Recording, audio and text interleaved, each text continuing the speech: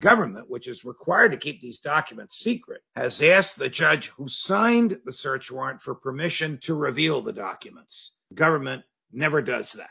The Justice Department has filed a motion in the Southern District of Florida to unseal a search warrant and property receipt relating to a court-approved search that the FBI conducted earlier this week. Copies of both the warrant and the FBI property receipt were provided on the day of the search to the former president's counsel, who was on site during the search. I personally approved the decision to seek a search warrant in this matter. There you go. There were all these rumors that the AG had nothing to do with it and didn't know about it. That would have been absurd, and it would have been a dereliction of duty. I mean, to execute a search on the property of the former president of the United States would obviously require approval at the highest levels of the D.O.J. and of the FBI.